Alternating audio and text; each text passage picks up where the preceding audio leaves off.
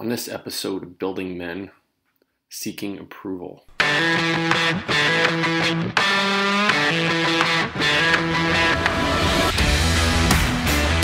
Welcome to the Building Men podcast. I'm your host, Dennis Meralda.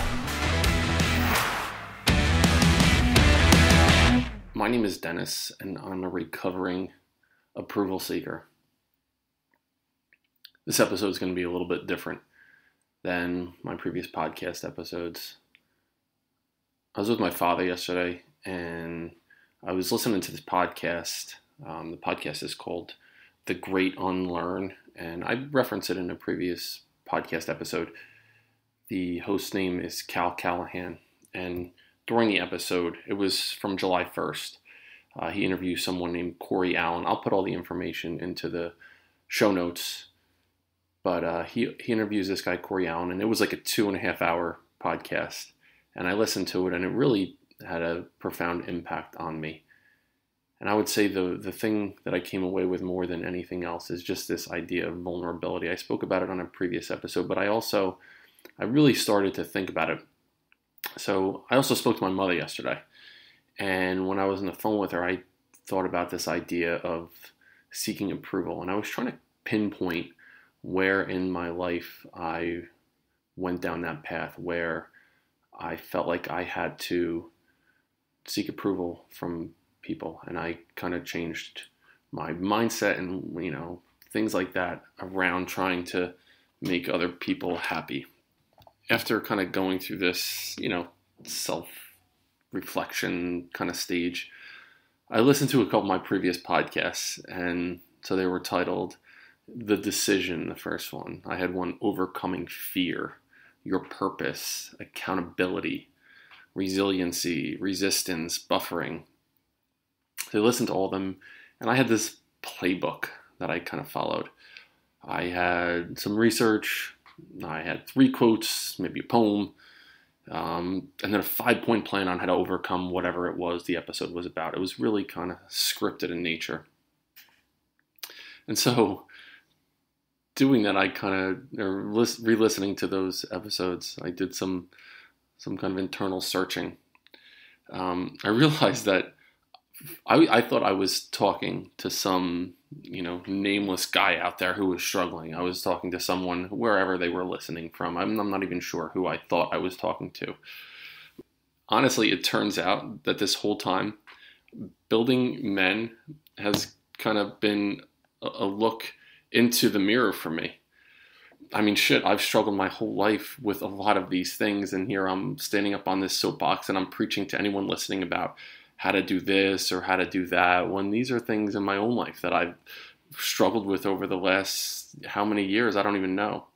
And these are things that, I'm still working on every single day. And I kind of came to this realization that building men, while I totally believe it's my purpose, it's more than that to me. It's almost like I'm trying to rebuild myself in all of these different areas. And when I'm doing research on a topic and I'm finding quotes about it, what I'm really trying to do is work on me being the best version of me first. Because really, if I can't do that, who am I to talk to anybody else about being the best version of themselves? So here goes on seeking approval. I'm not quite sure when it happened, but at some point in my life, I think I kind of went off course. I couldn't tell you if it was when I was 10 or when I was 30 years old, but it happened. I stopped listening to that voice in my head that kind of told me this idea of right from wrong, and trusting that voice inside of my head that would tell me to be confident in myself and to stand up for what I believe. And if you disagree with someone, then you speak your truth and, be authentic. Now, I'm not going to, tell you to be confrontational, ultra confrontational, but I'm going to talk about the idea of seeking approval.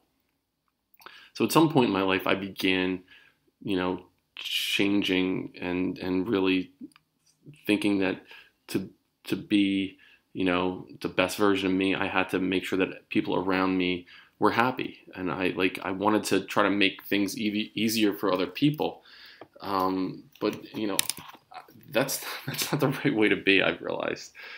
So I kind of like really started to look back and see, where did this whole thing start for me? So I would say, as I kind of journey back in my head, it's kind of scary to do that, first of all. But I think back to, like, playing sports when I was younger, and I remember, say I was on the baseball field. That was, my main sport as I was growing up, and I was a pitcher, played some shortstop, and I still remember, like, as I'm on the hill and I'm, pitching, I remember if I, walked the batter, my first glance was always over in the dugout. My father always coached my sports growing up, and I always, I felt like I needed to get his approval. I needed to do really well athletically to make him proud of me in some way.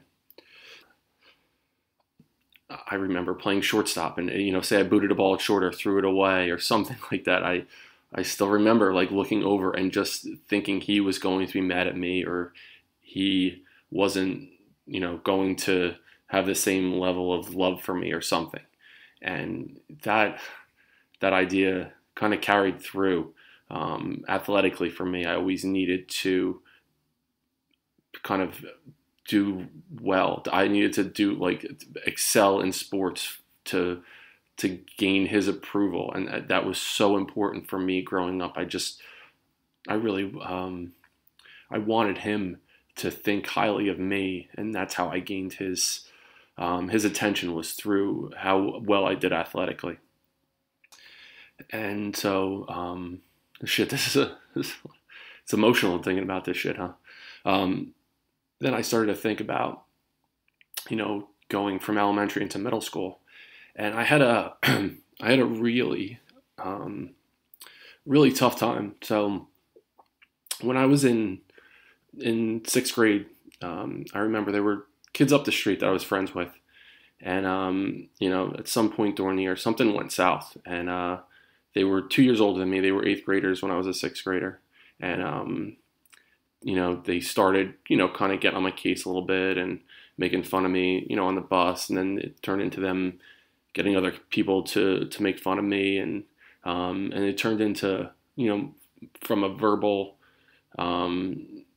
bullying kind of situation to more of a physical situation where, they would chase me home from school and throw rocks at me. And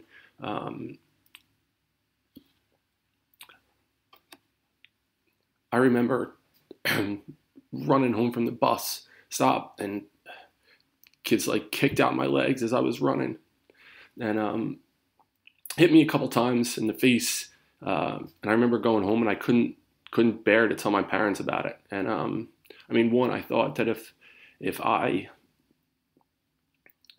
told them, what was going on, in my father's eyes, I wouldn't look, like the son that he wanted, or, manly in his eyes or something. So I said, I got injured in gym class today. We were playing tackle football or something. So I kind of made up this, story about how I got, why I was kind of beat up a little bit as I was coming home from school. And I remember thinking, what am I doing wrong? Like, why don't these kids like me anymore? What was it? And at that time, I just was like, is there something that I should change about me, so this way these kids not only, like me, but maybe just leave me alone, don't come after me like that anymore. And it was tough. It was, I think back at that time in my life, and I was like, damn, like I had to endure a lot. And that was for, probably like 3 or 4 months at the end of my sixth grade year that I dealt with that shit. And it had a profound impact on me. Coincidentally, it's probably one of the main reasons why I wanted to get into education eventually, and why I became a middle school principal, I think, because I really felt strongly that I didn't want anyone to ever go through that shit that I went through. So fast forward a little bit too. So now I'm in middle school, right? And So I survived that period in my life, but there was still this idea of, trying to get approval for whatever it was. So trying to change who I was to make other people like me, or to kind of fit in, or, just blend in or something. And then I started to think about, you know, the opposite sex and girls. And, there were girls that I liked and I wanted to date in middle school. And there wasn't that reciprocal interest kind of coming back to me. And I remember thinking about, I kind of had this thought yesterday as I was driving, and I was like, God damn, I actually thought, I remember thinking, like, I wish, and I had a couple of friends who were good looking kids who, dated the girls that I thought, like, that I liked. And I thought, man, if I looked like him, I wish I could still be me. Like, I still wanted my personality, but I wish I looked like this other kid. And maybe if I did, these girls that I liked would like me. And again, I was like, what can I do to make them want to be around me more? So is it being just really, really nice to them and telling them what they want to hear, and being that friend that will do whatever? And so that's kind of how I operated for a while. And it was kind of sad thinking about that. And I was like, I wish I could go back and have a conversation with myself as a fifth grader, sixth grader, seventh grader, whatever. I mean, shit, we all probably wish we can go back and have conversations with ourselves at different points in our life where, there was this event or events that happened that, that kind of moved us in one direction mentally or emotionally. So I really kind of thought about, again, trying to change who I was, or trying to get people to like me, and seek other people's approval.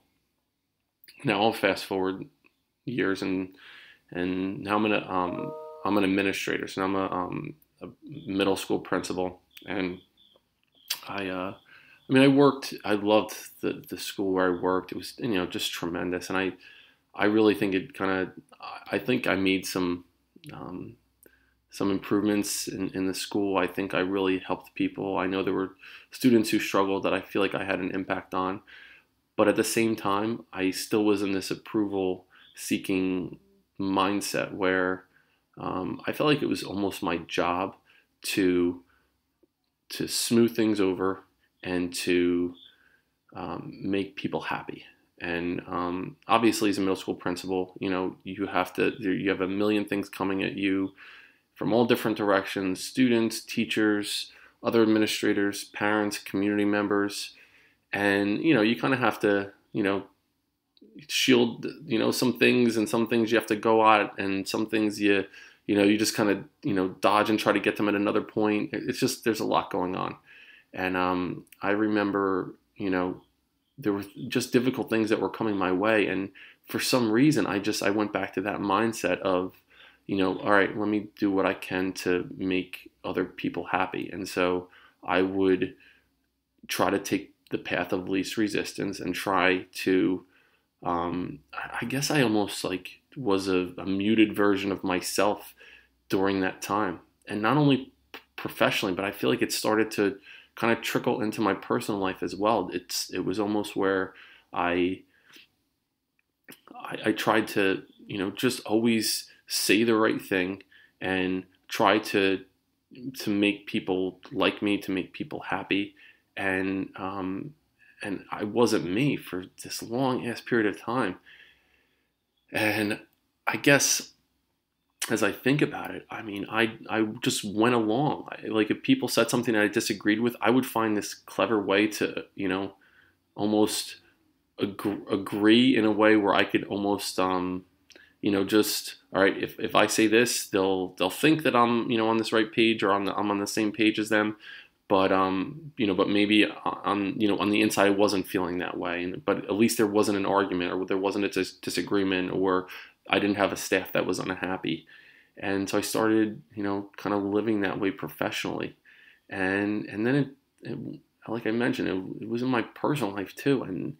And I just kind of went along for the ride. And it was like, I kind of stopped standing up for myself and not like fighting back. And I just was kind of being. And it was almost like you know, like wearing this like condom over my whole fucking being. Like I wasn't able to truly feel anything. I know it's a pretty obscure reference right there, but I wasn't like the full version of me that I could be. And so after thinking about this, I'm here to tell you that that way of being was wrong. It may be easier and give you maybe a little boost of ego or satisfaction when you feel liked, or when you feel like people around you are like, wow, he's really, really a nice guy. But that shit will eat away at you from the inside very slowly. It's like, I think of it, there's these ideas of things that happen in your life that can be like an avalanche where shit just crashes down. And then there are things in your life that happen and it's almost like erosion. Like picture water cutting through rock, like the Grand Canyon. And all of a sudden you take a step back and you're like, God damn, what the hell happened here? And that's kind of how I felt, I was operating in my life. But you know what? What the hell is today? We're in 2020. It's September 25th when I'm recording this of 2020. And you know what? I feel blessed that I kind of was able to wake up and realize the error of my ways and what I was doing wrong for such a long period of time. And so, maybe moving forward, things that I say are going to rub people the wrong way.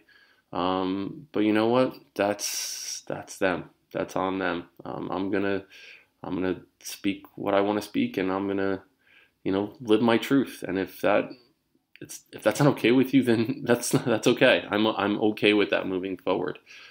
I talked about that idea of fear and fight, flight, freeze, and fawn. And the fawn idea was you kind of change your point of view to get through a problem or manipulate your way through. That's kind of what I was doing for a long period of time, but not anymore. I am not doing that. As far as, seeking approval, think about it in these ways. And think about if you've done any of these things in your life. I mean, as I'm reading through this, I've definitely done a couple of these things during the past, 30 years of my life, maybe even longer. Changing or softening your position because someone else seems to disapprove. Absolutely. I definitely did that. Paying insincere compliments to gain approval from someone else. One caveat though, if your significant other says, "Does this make me look fat?" Say no. Even if it does, say no. That's one thing that I've learned. So that'll just be a little kind of side note there. Feeling upset, worried, or insulted when someone disagrees with you. Someone else disagreeing with you, that's about them. That's not about you. Stay true to what you think and what you believe in. If someone disagrees with you, that's okay. It's not the end of the world. Expressing agreement, either verbally or non-verbally, when you don't agree. So it could be you're in a situation where someone says something that you're not in agreement with and you shake your head yes, even though inside you're saying no. That action right there, that's approval seeking. You're trying to gain approval from someone else just by nonverbal reactions. Doing something that you don't want to do because you're afraid to say no, or even if you're not afraid to say no, just because you want to make someone else happy. And I'm not saying being a total prick. I'm not saying like, you don't, compromise in situations. What I'm talking about is giving up who you are to make someone else happy all the time. Hopefully that's coming across. Failing to complain when something is not up to what you want it to be. Even if it's like in a restaurant and you get something that's not, what you ordered, instead of, being like, no, it's fine. I'll eat this, Cobb salad even though I ordered a filet mignon. Like just being okay with being like, you know what? I'm in the mood for steak right now. Bring me my meat. Asking permission when it isn't required. Think about that one. You're asking for someone's permission. Oh, is it okay with you if blah, blah, blah? How about if you want to do it, then do it. It's not, you don't need to ask for permission for every single thing that you're doing in life. So think about if that's something that you do. Apologizing for your words or deeds. Oh, I'm so sorry, but can you just go ahead and do this? Or, oh, I'm really, really sorry, but, you know what? Take that out of it. You just speak it. Just kind of say what's on your mind there. Pretending to be an authority on a subject, even though you're not, to make you look a little bit better in someone else's eyes. Attempting to coax people or manipulate people into saying something nice or complimenting you to maybe like boost your ego or make you feel really good about yourself. And then finally, displaying behavior contrary to your identity or to your purpose. I want to say that's probably the most important thing. So as far as seeking approval, and how to kind of slowly climb out of this, if this is your MO in life and this is kind of what you've been doing. And listen, I'm going to kind of go along this journey. If this is anybody else out there, if this reaches anyone, I'm going to go through this journey with you right now. So 2 things, like let's try this together. One is say no to something that you don't want to do. So if someone asks you to do something that you don't want to do, say no to it. But don't qualify your no. Don't say, oh, I can't go to the game tonight because of the kids, or oh, my wife won't let me, or damn work is getting in the way, or whatever it is. So don't qualify your no. If someone asks you to do something that you don't want to do, no, I'm not interested in that. No, I'm not going to do that. Try it. I just recently tried it. It was kind of cathartic. It was kind of like the medication that I needed in this situation. Someone asked me to do something that I didn't want to do, and I was just like, no, I don't want to do that right now. And then I kind of sat back and I was like, shit, did I just say that? And the second thing is, if someone doesn't like you for you, if someone disagrees with you, if someone disapproves of you, if someone doesn't like who you are, here's my advice. Fuck them. That's on them. It's not on you. You want everyone to like you, go drive an ice cream truck. Be you. Be the authentic version of yourself.